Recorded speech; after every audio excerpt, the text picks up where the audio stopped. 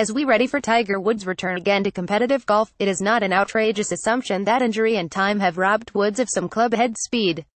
After all, Woods' last full season in 2013 saw him average 118.3 miles per hour.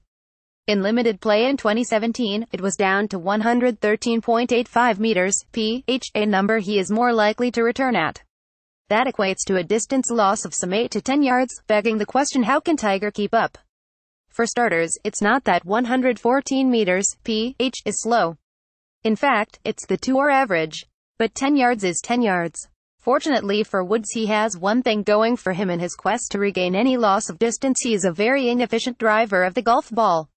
Despite the endless hours pros spend getting dialed into their equipment, not all players have reached their maximum efficiency off the tee, and Woods is a prime example.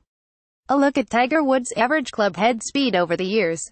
Although hardly a measure of how good a driver of the ball a player is, distance efficiency does indicate whether you're getting the most out of your swing off the tee, and during his career Woods has not. From 2007, when the stat first became available, through 2013, his last full season, Woods' rank in distance efficiency was 138th, 125th, 171st and 172nd.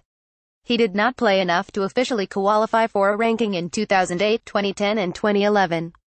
So, how does Woods get better, and, more importantly, how much better can he get? To max out distance off the tee, players need the absolute best match with their driver, golf ball and launch conditions. What is the key to efficiency? Almost without exception, it is a combination of high launch with low spin. Woods' numbers speak to the importance of the launch angle spin connection. In 2007, Woods was the epitome of a player whose launch conditions off the tee were the worst of both worlds, as he combined a low launch 8.45 degrees with high spin 3,343 revolutions per minute.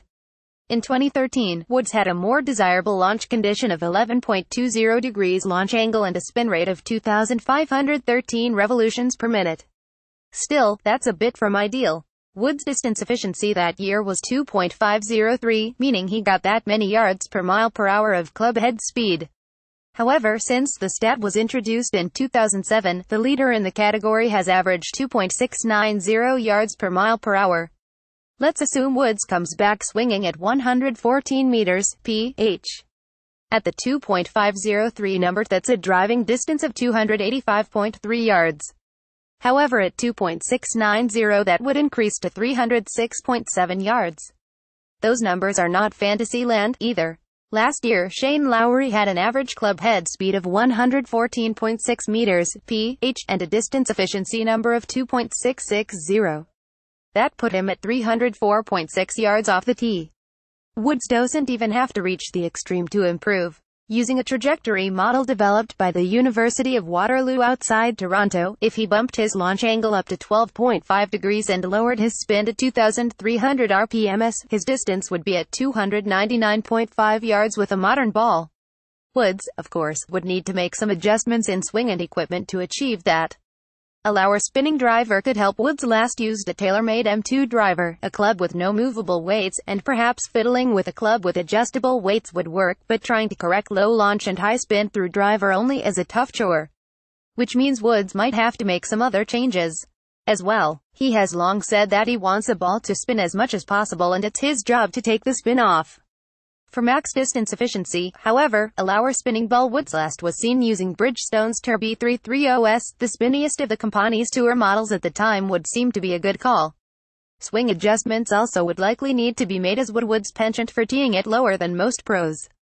Of course, as with all equipment decisions, a player needs to find the right balance for their entire game, not just the tee ball.